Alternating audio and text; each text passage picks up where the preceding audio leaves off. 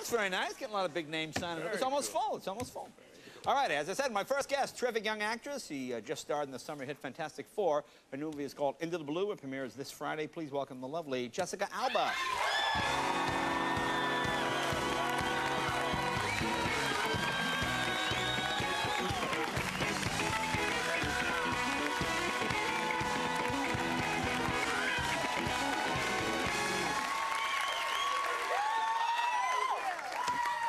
Well,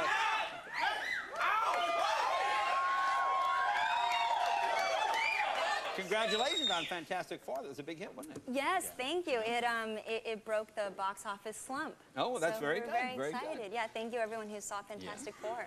Now, I read something about you. I read that you, as a kid, you had OCD. What is that, the compulsive? No, I did. When I was a kid, for some reason, I washed my hands constantly. I was never the kid with filthy hands, and I would like lock the doors and unplug everything in the house every night. I just, a weird thing. But I heard you had a little OCD thing. Me? I heard you. Don't you do something before you come out here? I don't pay attention. What'd you say? No, I'm sorry. No, yeah, probably. I don't notice it. I probably like touch the wall or do something. You know what you do? What do I do? You wear a lot of denim shirts. No, all I have is denim. Every year I buy 20 pair of denim pants. So that's a little OCD. And I buy 40. No, so I never have to shop because I just wear the same thing, you know. I mean. And it goes with your eyes. And it goes with my, exactly. I do it because it goes with my eyes. That's the important part.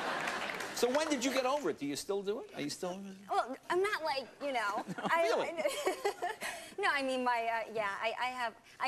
I make Cash wash his hands a lot too. Really? Yeah, Oh. yeah, it's a problem. I don't know. Now I saw you movie and I enjoyed it very much. Now, and you're in the water a lot in this movie. Are you a good swimmer? Is that something? I am. Yeah. I started swimming before I knew how to walk. Actually, my mother was a lifeguard. Oh, okay. But what's funny is I was on a swim team when I was 9, and I was going through that awkward stage, and I was almost as tall as I am now. I was like 5'2", 9, and I was overweight. And my parents thought it'd be a great idea for me to be part of a swim team. Oh. And you know, my brother and I have dark skin, and everyone else was little and skinny and white, and then 2 giant Mexican-looking kids in the water. Well, mind you, we were the only ones that were mixed with anything. It was like a very Caucasian environment.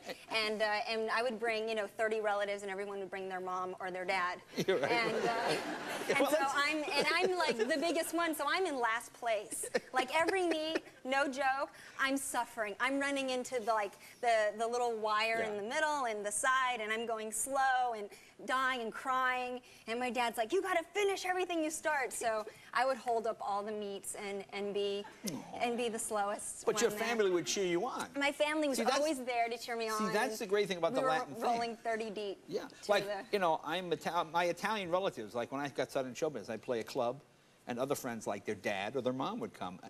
My grandmother, my uncle, hey, Jay on the stage, come on, buddy, hey! And I'd be in the audience screaming and cheering, hey, pretty funny Jay! You know, I go, Uncle Lou, calm down. And especially when you're bombing, you don't want to like draw attention. So yeah, I was always like the slowest. But then picture day comes, and my mom did full like glamour shots, like hair, makeup, big hair, lots of makeup. I'm 9, and I'm huge. And you know, and everyone else is like little and I would cute. kill to get that picture. No, Can you bring me that? I know, no, I didn't bring it. $10,000 to anyone who has that picture. Yeah. Now, in this movie, you spend a lot of time in your bikini. Yeah, I do. Now, how was your grandma about this? I know your grandmother's pretty strict. Isn't she pretty strict? Yeah, my grandmother would never let us wear a bathing suit indoors or really around her unless we were at the pool at the country club. Yeah. So, yeah, whenever I was in the house in a bathing suit and I heard like and I would look around, and I knew Grandma was coming with a fly swatter, hitting it against the wall to warn me that she was going to get me with a fly swatter. Wow, strict Grandma. Yeah. She didn't like my nalgas, is what she would call it. Your what? Nalgas. Oh. It's your butt cheeks hanging out. Well, I have to just disagree with her on that one. Yeah. Well, that's the way. My mom was fairly strict. Was she strict? I remember once my dad and I were watching a fight, because the kitchen was here, and there was a long hall, and then there was the TV room.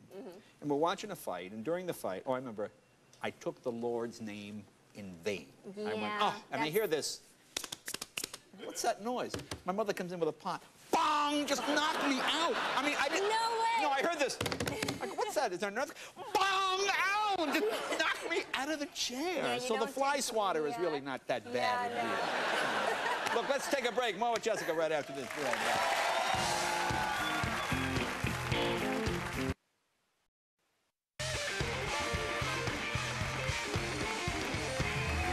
Welcome back. Talking with Jessica Alba. Into the Blue is her new picture. You're talking about your grandmother. Now, was she hot on your brother, too? Was that a big... Yeah, when my brother was a kid, especially the baggy pants were in style. Right. And so his friends, and he would come over with the big baggy pants, and she would just pull them all the way down. Yeah. She would just walk up and just be like, you can't wear them half off. You just either off or on. That's how they go. Wow, Grandma'd be in jail now. Wow. Well, I mean, come on. She was really not trying to mess with a 12-year-old kid. Well, I know. Now, are you and Grandma similar in any ways? Do you have any similar traits? Yeah, I mean, in protecting our men, yeah. Protecting your men? Yeah. Now, you have a gun? What are you saying? You're the jealous. Oh, well, I know you're very jealous. Is your grandmother jealous too? Is she the jealous? I'm not very jealous to a point where it's unhealthy. I'm healthy jealous. Well, no, I shook your boyfriend's hand and you were like, hey, wait a minute. No. But you're the jealous type, huh? Well, you know, I protect him. Really? Yeah. Now, how about how was your grandmother jealous?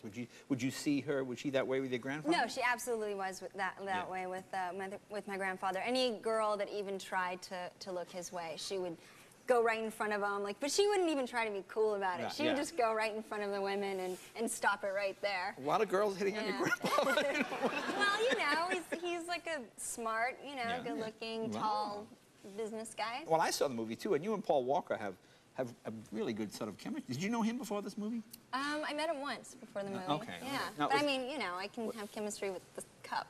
I'm an actress. Well, that's nice to know. Thanks. I feel better now. Great. Wow. Wow. Gee, I feel so much better now. Now, I read something, and this sounds really dopey, but I try to do my research on it. Okay. One of the magazines had an article about you and said one of your fantasies, you know what I'm going to say here? No. Was to make love in the Oval Office. No. That's what it said. Yeah, that's not true at all. What should it have said? I think it was the In Style article. In Style. That's it was In Style. Yeah. And it was, what's hot to you? And they kept saying, is it you in a bathing suit, blah, blah. And I was like, no, it's me in a suit and being surrounded by men in bathing suits. That's way hotter to me than a woman constantly being, the sexual object. Like, why can't it be reversed? And then they were like, well, right? Once in a while. Yeah. And then I said, we need a female president.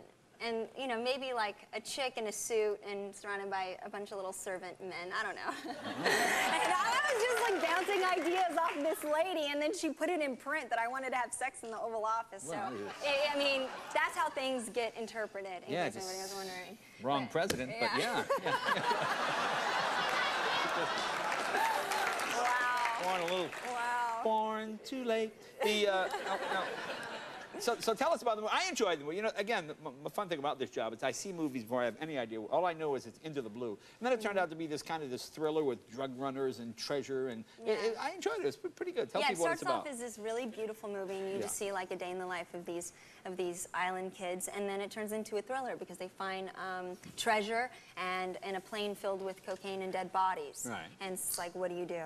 And then all of a sudden people are after them, and their lives are all in danger. So it's a fun popcorn movie. Now, what do we have? What's the scene here? This is where... This scene, I have a 6'6", 250-pound man handcuffed to me, and I'm running away from the bad guys. Okay, and he's dead. He's dead. And and you're handcuffed to the dead guy. And I'm handcuffed to him. Okay, let's see what happens. Here we go. Into the Blue.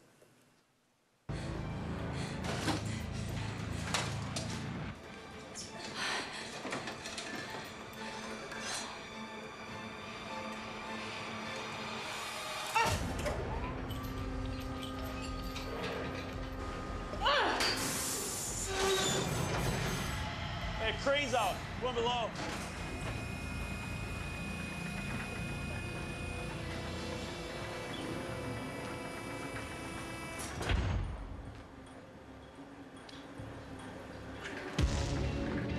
No, no, no, no, no, no! Control message for patrol, boat 5, over. This is patrol boat 5. Control room, pass your message.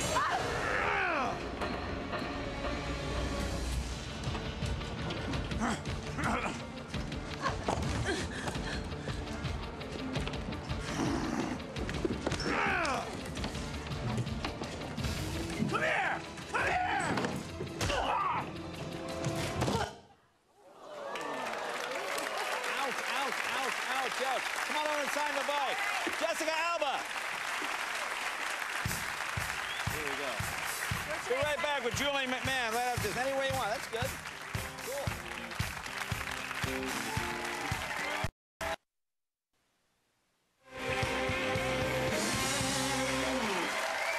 All righty, my next guest stars as plastic surgeon Dr. Christian Troy. That sounds like a great TV doctor named Dr. Christian Troy. In the hit series Nip Tuck, it can be seen Tuesdays on FX. Please welcome Julian McMahon.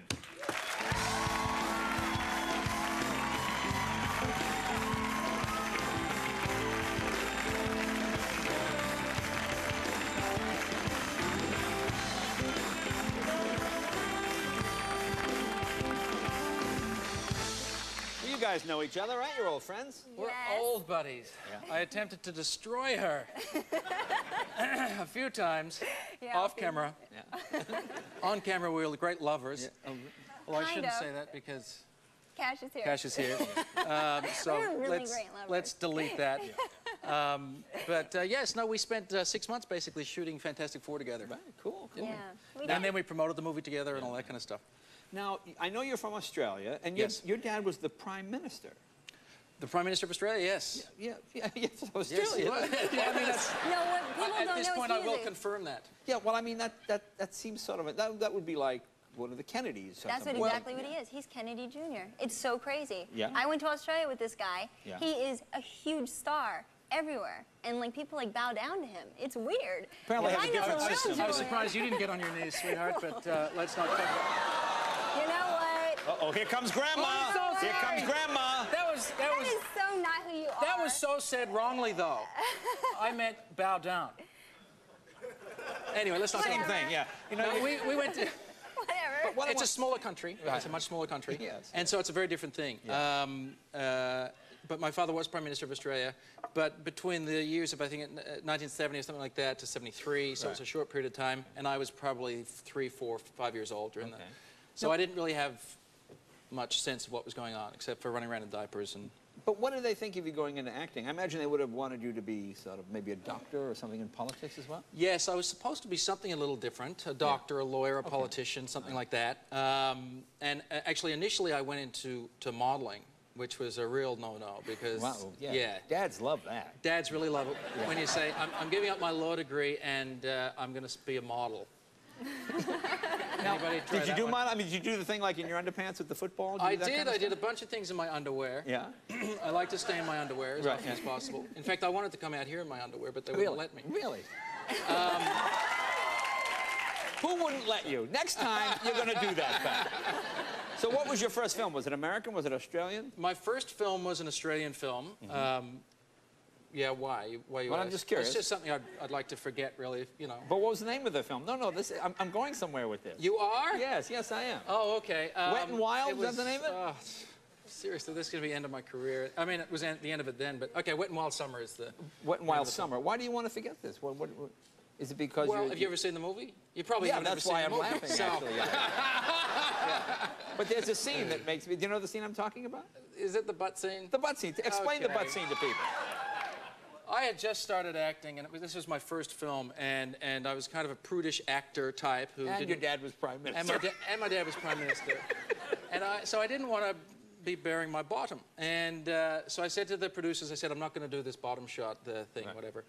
And it's a shot on a beach where the three of us kind of strip off our bottoms. And so on the day of the actual shoot, the producers came up to me and said, we've got 3 bottom doubles for you, and we want you to take a look at them.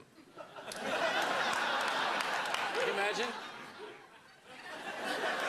Oh, that looks great. Yeah, I really like that bottom. Anyway, so every bottom they brought to me was over the age of 65 and over 265 pounds. So Not good. it was a very different looking bottom than what I was expecting to put on screen. So I decided to do it myself, and you've seen it. I said we have it here. Oh, great. We have to edit it. We have to blur out just a bit. Well, here, just to give people's night. Here it is. Take a seat. Wow. I don't know if I can see your own impression.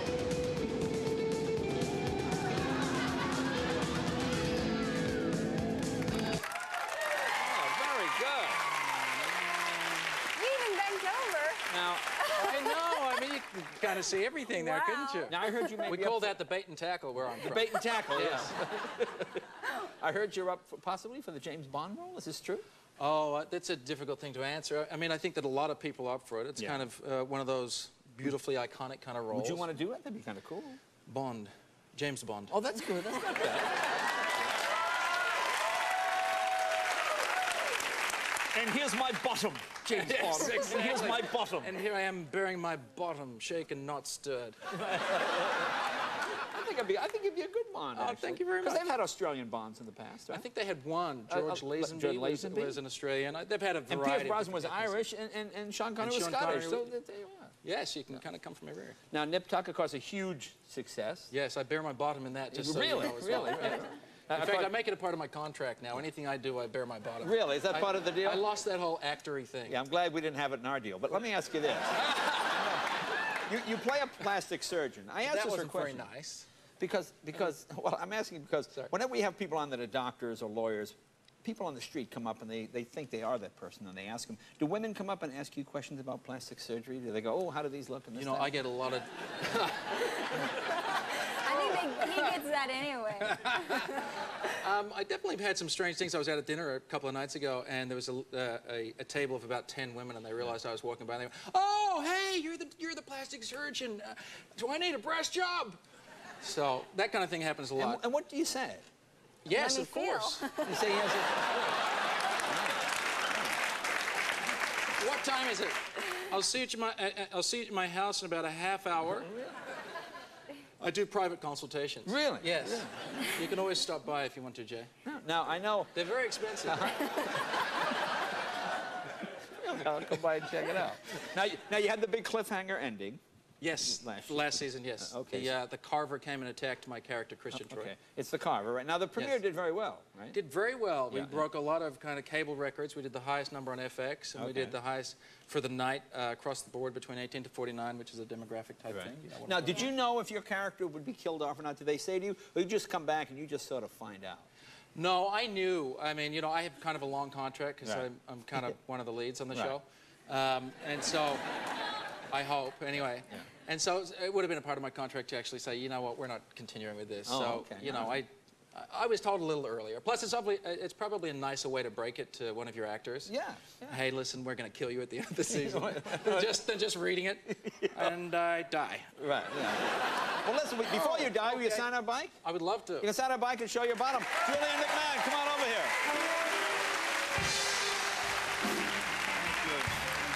Any way you like. That's the best.